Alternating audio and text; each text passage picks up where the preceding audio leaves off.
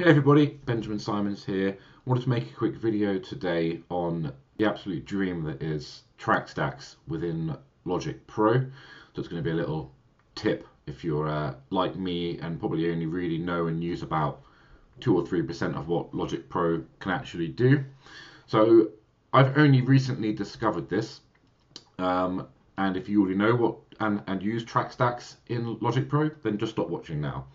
So I've got this cue here basically. It's not a huge track or anything by any means, but it will do for the purpose of demonstration. So for composers or musicians out there that have sessions that are going into the multiple hundred tracks, if you're using giant templates and things like that, then this is going to be something that I think will make your ease of navigation and finding what you're looking for quickly far easier, and just make your general workflow a lot easier to manage. So I'll jump straight in and get cracking with it basically. So we want to break it down into sections. If you were to imagine it as stems, for example, so at the end of your project or the end of your session, what would you be looking to stem out to send to whoever it might be, mixer, whoever, whatever. So I've got some kind of string effects here, so I'm going to put them in one. So the first thing to think about is that there's two different kinds of track stack, and to get to them, you highlight the tracks that you want to put into a track stack. So in this case, it's Spitfire Audio's Frozen Strings. Select the tracks, right-click on the channel strip, and create track stack. Now there are two different kinds of track stack. There's a folder, which is literally just a folder that you are condensing those tracks into, that you can't do anything to really other than adjust the volume of. So I'll show you an example of what happens if you create a folder stack. So you'll see there, those MIDI tracks have been condensed.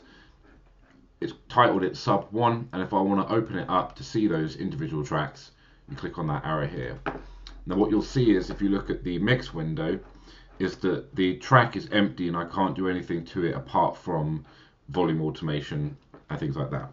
So that's not what really I'm looking to achieve here, as I might want to do some processing on it of my own, all that kind of jazz. So the alternative option is to create a summing stack, which when you do this with those three tracks, will create an aux channel essentially, which means that you can still add EQs and audio effects, and you can assign outputs and do all that kind of stuff, which will be useful.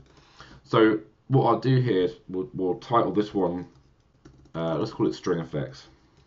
So once you've labeled your track stack, whatever you want to call it, a nice thing that you can start doing is to start adding some kind of color scheme across all your stacks, so that just to aid in further making your life easier. So you want to highlight the stack and all the tracks within that stack. Right click on one of those tracks and come on down to assign track color, and then pick any color you want. You'll notice that the regions don't change color automatically, and there's a couple of ways that you can get them to change.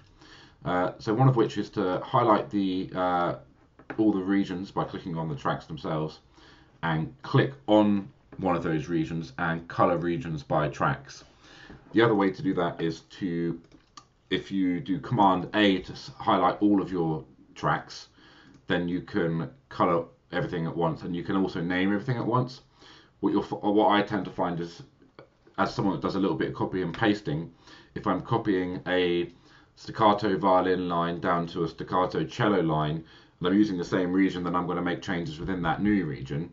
That region itself is called violin stat, but it's on a cello channel, if that makes sense.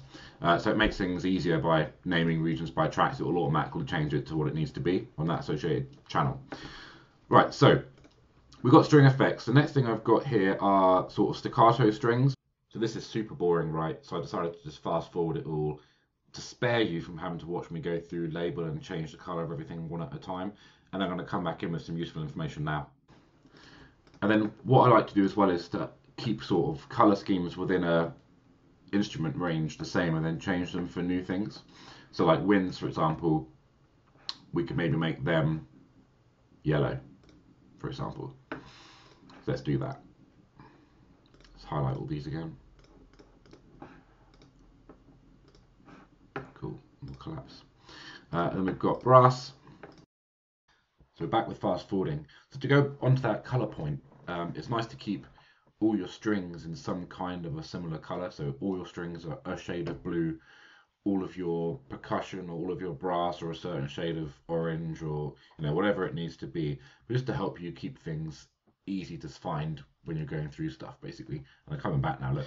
So this is what it looks like when it's done. Everything's color coded, everything's in its individual folder. You can collapse and open as many of them as you should so wish. One of the reasons why I like this is that when you condense them all down and you're listening through what you've been doing and you hear, oh, there's some automation on one of my high string melodies that's not quite right, you can open up that individual stack, find out, you can solo just all the strings. You can solo the low strings with it. You can do whatever you want. You can start listening through and thinking, okay, yeah, it's in here. We'll go in here. We'll fix it. Cool, we're done. We'll collapse it back down again. We'll unsolo it, and we'll keep going through. A few other little things that are worth pointing out.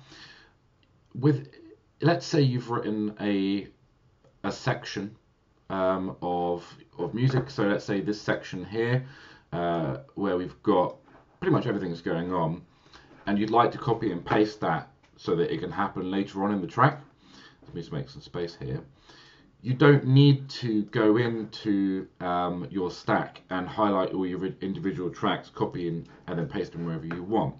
Just take the stack itself, so high strings, we'll take this stack and we'll move it over here and we'll paste it, and it will remove everything, the automation within it, all that kind of stuff is all there ready and done.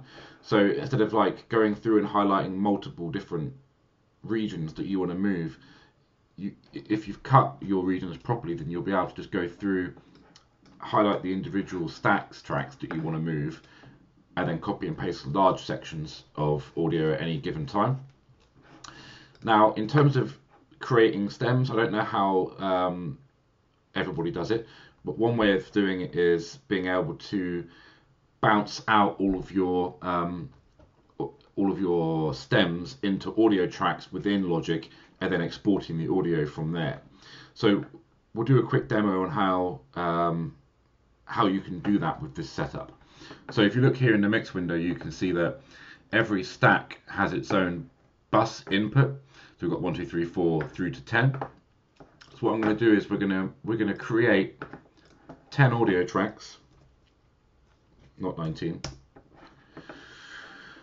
And then we're going to go through these audio tracks. We'll name them so that they are matching the relevant stack. And then what we'll do is we'll change the input so that the input for this is bus 1 string effects. And then we'll repeat that process all the way through. So to save you from watching me do it, enjoy this fast forwarding.